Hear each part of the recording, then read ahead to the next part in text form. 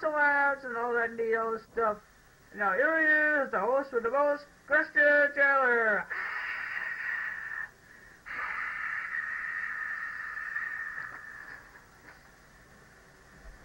Good evening, friends, and welcome to the Christian Chandler Show. I am your host, Christian Chandler. Now tonight we are going to talk about poetry and the behind the scenes of the lines, which got me inspired. And I'm going to express my feelings a little bit, so please don't laugh. I'll feel embarrassed. Okay. Anyway, my poem is entitled "The Song of Christian." And I just did it last night on May 14th, 1998. There's the snow. Anyway, I'm going to do my poem now, so here goes. I hear America singing as I sing of myself, and you experience as I experience. The problems of yourself are my problems. The youth of the young singing cries of happiness. The children's song is song of laughter. At age 6 weeks, I sang this song of laughter. Then at 1.5 years of age, the Lord clicked the mute button on me. Those are my parents' songs. They pulled me through the talk again at age 7. I now, 16 years old, and good talkative tune, hope to achieve new goals and Mario Raceway records and to finish my homemade Nintendo Power magazine. The magazine songs, the ballad of Sonic the Hedgehog on Game Boy. The rudeness of the teenager's song, the despicable mention of rude words, and D-R-U-G-S. I'm not afraid to speak, despise the hazardous flukes in America's song. My song that I sing, although I talk well, my peer relationship is low and my loneliness is off the scale. Anyway, that's my poem. Now we're going to go behind the lines and see how it all got inspired. Now the first line, I hear America singing and singing myself. I got those from the combination of the first line of both song of myself and I hear America singing. And the experiencing and problems page, I made those up myself. And of course, you know, the youth, I'm talking about the young children here. They start singing their cries of happiness when they are born, with their little giggles and tee-hee-hees. That's just the sound of laughter. At age 6 weeks, I started the sound of laughter, which was I started talking. Now my first word was monkey, and here's how it happened. My mother and I went down to a Best Buy store in Charlottesville many years ago. Of course, you know, at age 6 weeks, I was born in 1982. Anyway, Mother was carrying me in her arms, and she was shopping. But then all of a sudden, I said, monkey. There was no woman nearby, and she heard me, and she came over, asked my mom, "Was that your son?" And my mom said, "Yeah, that was my son." And she didn't say anything. She was just shocked. And anyway, I went on and on with my mouth. That is until the age 1.5 years. The sad thing that happened, the Lord clicked the mute button on me. Click, click. That's what I'm representing my autism there. The Lord clicking the mute button. Anyway, here's how my autism began. I'm going to be very truthful here. I had a babysitter, but she was kind of a mean babysitter. Anyway, one day she was on the phone, and I came over to her and said something, and she was kind of angry at me because I interrupted her phone call. Then she locked me in a room full of nothing but toys, and she just locked me in there.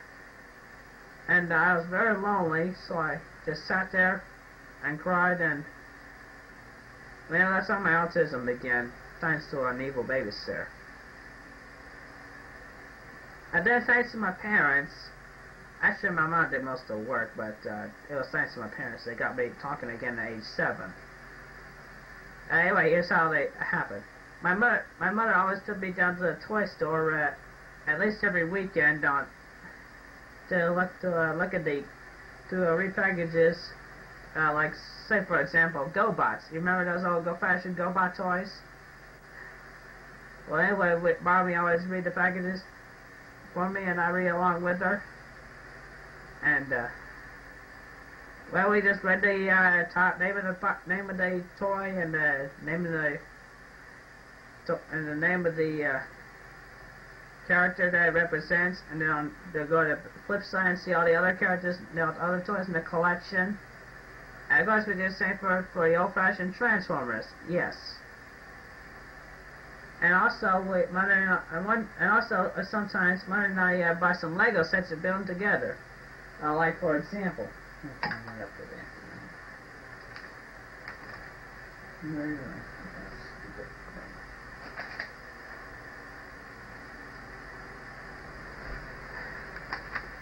Oh yeah. Like for example, this old bicycle pitch shop here. You can tell this is an old-fashioned Lego set on the counter. This is the old-fashioned Lego land on the corner. Anyway, we always built something like this, but and one time we even built a nice racetrack. I haven't started my Lego town, but I named my camera there, but I don't think it has a. Oh well. Anyway. Excuse me. Anyway, Mother and I always have fun together. But then at age 7, my mouth blabbed. I started blabbing my mouth again. Darn that collar. And then I opened and achieved new records on Mario Raceway. You know I like to play video games. I mean, I have the Tale 64 video games, the Super Nintendo games, Genesis, old-fashioned Nintendo, Game Boy, Game Gear, Sega CD, 32X. And I also got lots of Tiger Brand LCD games. Anyway, I was a video game person. My favorite type of game were racing. So one of my favorite Nintendo 64 games was Mario Kart 64. I was always trying to beat my Ghost on the Mario Raceway Time Trials mode. My best record in Mario Raceway is as Mario on minute 21 and 89 seconds. A minute 21, 89. Yeah, that's it. Anyway, I always like to beat my records. But then the homemade Nintendo Power magazine, that's the magazine you heard that was lost. Here, let me show you. Here it is, my homemade Nintendo Power magazine. Actually, that's just a cover. I'm working on it. On the insides, like a regular Nintendo Power magazine. When I'm done, it should have 108 pages including the front cover and the back cover. Right now I'm only on page 35. I'll show you the pages that are inside it. We have your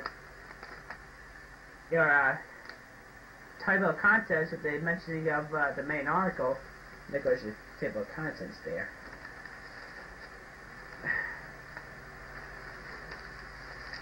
Then we have the letter section.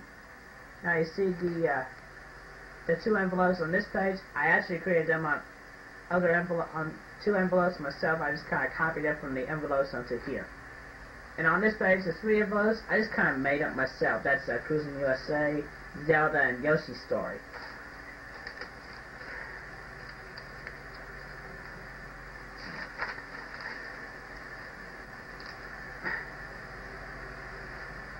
And we have the power charts, which is the top 10 Nintendo 64 and Super Nintendo games and the top 5 Game Boy games. Of course, the most wanted. And some more letters. And I just made up an article about somebody winning a Zelda contest. You know, test the Zelda 64 game that's going to come out later. Way later. I bet we don't even know. We're not exactly sure when it's going to come out. Now, darn this thing is slipping on me.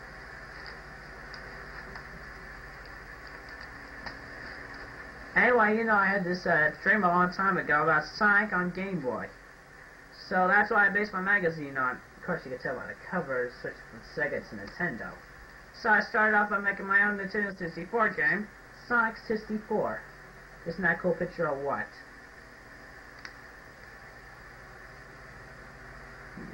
Alright, well, you got your castle there and Sonic and Tails. Excuse me a sec.